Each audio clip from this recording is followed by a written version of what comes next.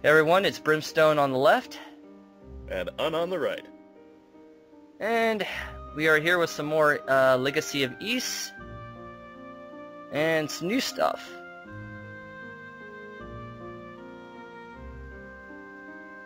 Young lady, huh?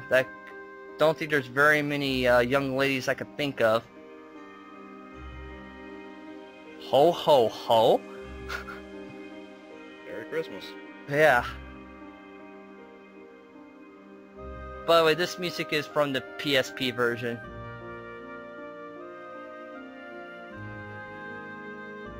There's so much stuff on the DS and PSP that like makes me really want them, and that just pisses me off because I hate playing games on portable systems. True. And oh, you just say the same thing. Man, there's a lot of elders here. Anyway.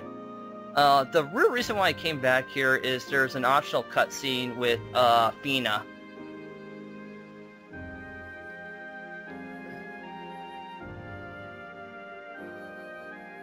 And we have to tell Jeva the sad news.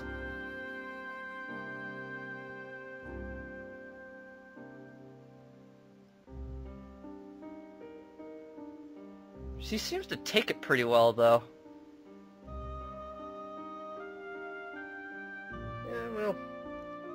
I guess Sarah, having already been more or less at peace with it, helps somewhat. Yeah.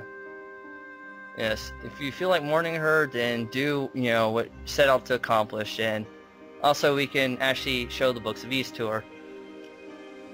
I swear, that whole exchange, though, reminds me so much of Hokuto no Ken, that whole fate thing, you know? It's like, people fade to die just to give you information, or, you know. Anyway.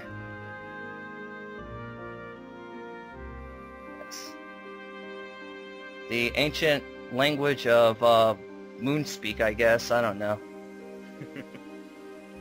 And this was at the temple, and this is the Book of Ys Adol. Oh, we get a crawl. Yep. Long ago, a metal called Clario was forged in Ys. The Temple of Solomon stood as a glorious symbol of wealth material brought. However, in the shadows, prosperity grew evil. Evil came disaster. Mr. X ravaged... Oh, wait. I mean, the monsters ravaged the land. Ravaged the land as never before. Yep. Total destruction from mountain to shore. In darkness may... dreaming may lie.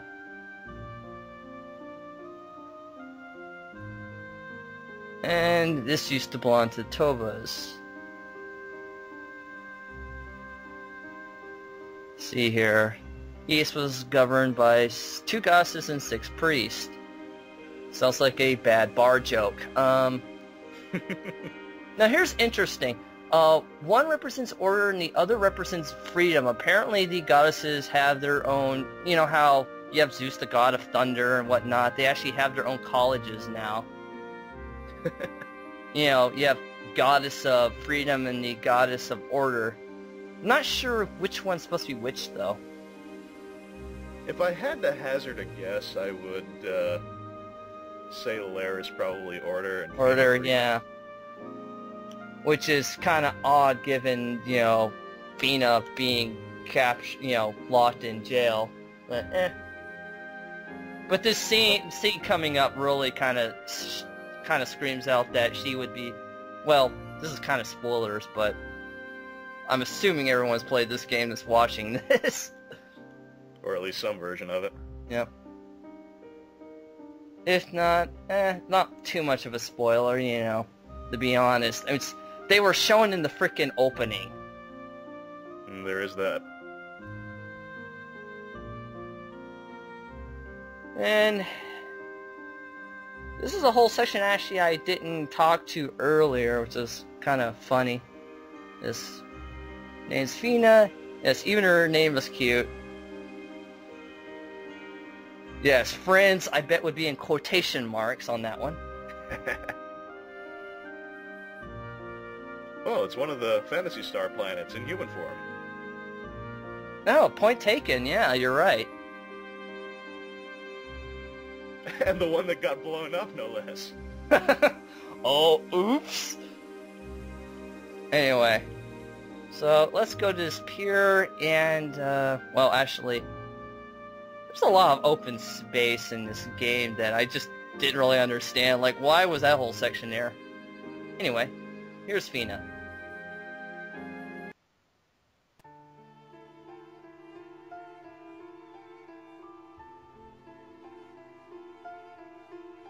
It's what we do. Yeah. So yes, we do get a whole exposition with her. They really flesh her out in the Eternal, the later versions of this game. Yeah, she didn't really get as much characterization in the earlier versions, now that you mention it. Yeah. Now, interesting to note that if we were playing the Eternal version, what we'd be hearing right now is the Rhoda theme, which is kind of weird that would play. So what I did is I just added a basically orchestral version of the Temple theme.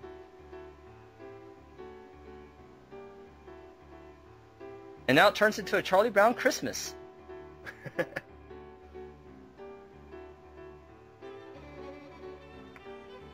Which I find kind of appropriate given, you know, it's snowing everywhere.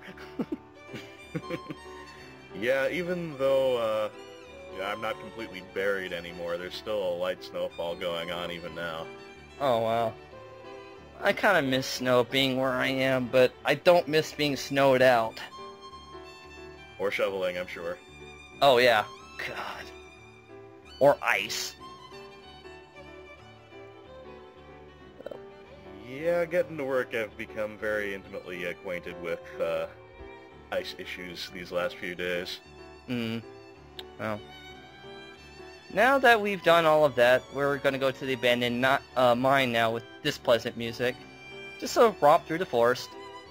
Of course, finding the abandoned mine is, you know, another thing entirely. And that signpost was completely useless to me.